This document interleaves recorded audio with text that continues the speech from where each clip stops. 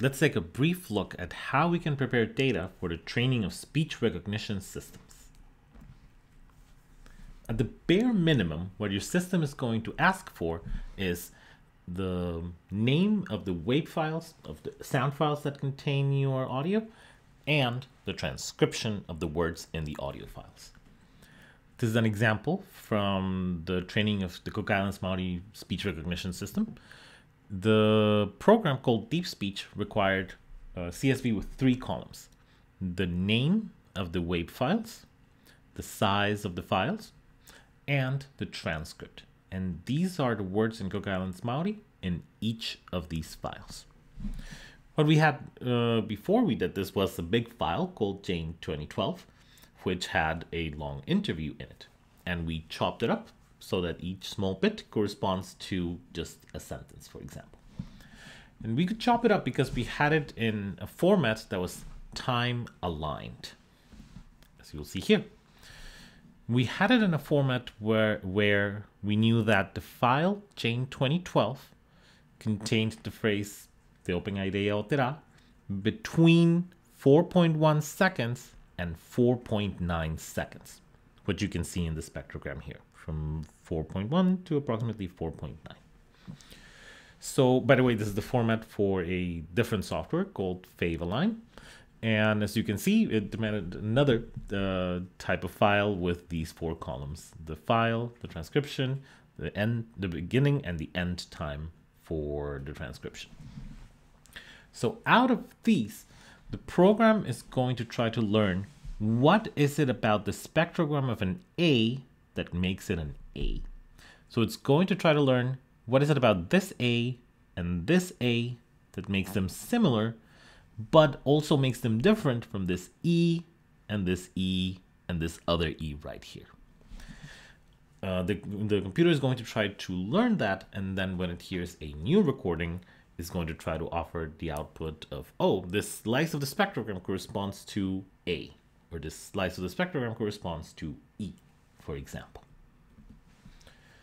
This sounds really neat. However, in many languages, the orthography, or the writing system, doesn't really represent the phones. It represents a more abstract unit, like phonemes, or the relationship between writing and sound is opaque, like in Chinese characters. In English, for example, the sequence read could be spelled as R-E-A-D or R-E-E-D, for example. Because what we get out of the system is phones, and what we need is the orthographic representation, we need some sort of middle file that can join this one and this one. And we're going to call this a pronunciation dictionary. A pronunciation dictionary would have the orthographic forms and then the pronunciation forms described with some sort of system for the phones of the language. There's a very important one for English called the CMU dictionary that uses a system called ARPABET. This is ARPABET for English. It describes the phones of English, as you can see here. So it has AA for bot, but AE for bat. And it also tells you about the levels of stress. So the stressed syllables of primary stress are 1, and 0 are syllables with no stress. So as you can see here, for example, the word vowels is V, and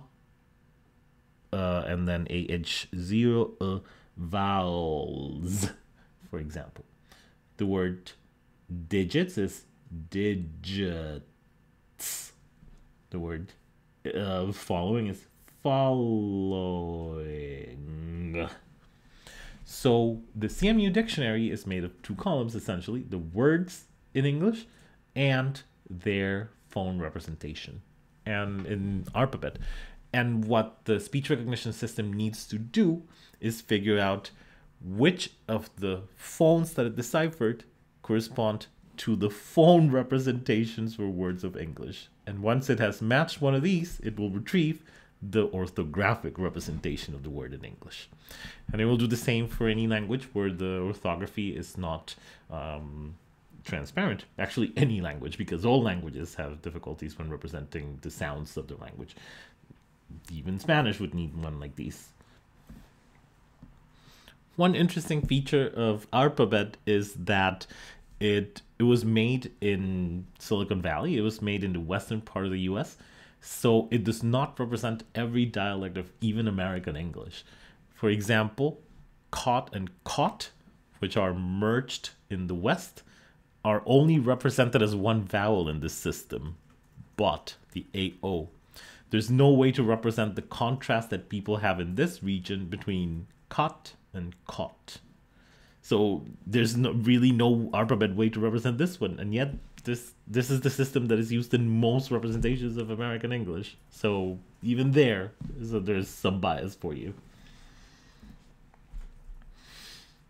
It's difficult to prepare data, and we need a lot of it.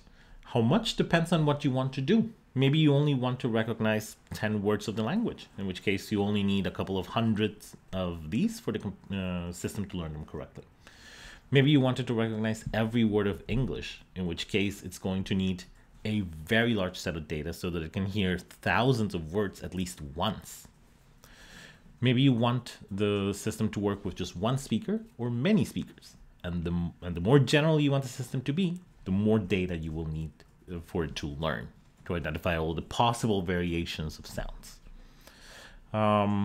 Very important, does your data represent the population you want to recognize? So biases obviously enter here. For example, maybe the only data you can get is from newscasts, but you want to recognize colloquial speech, which is never present in your training set. So you're going to have problems here. Maybe they're all newscasts from the west of the United States. So you're never going to get speech from the eastern and southern parts of the United States. One example from Cook Islands Maori is that it's obviously easier to get recordings from younger people, but the recordings we really want to transcribe are from older people because they're the storytellers and they know the genealogies of the island. And so it's been very difficult to get good training data to transcribe this data. So you need to make sure that the data you train on and the data you're trying to decipher to transcribe are roughly similar. In general, you need a lot of training data. There's a English corpus called TIMIT, which is usually used to benchmark speech recognition systems. It has 1,300 transcriptions, utterances from 168 speakers. So this is hundreds of thousands of transcribed utterances. Industrial systems use millions of utterances and take days to train. When we were training the Maori models with Aotearoa Maori, this took the AWS cloud computers literally days on the best servers that we could get. And by the way, the more data you have, the better your model will be, which is why Google and Amazon are all really trying to get devices into your home that can listen to you and can capture your speech, because with all of the data they capture, they can continue to improve and improve their models. In summary, we need to provide at least two sources of data for the system: the recordings and the transcriptions of the recordings.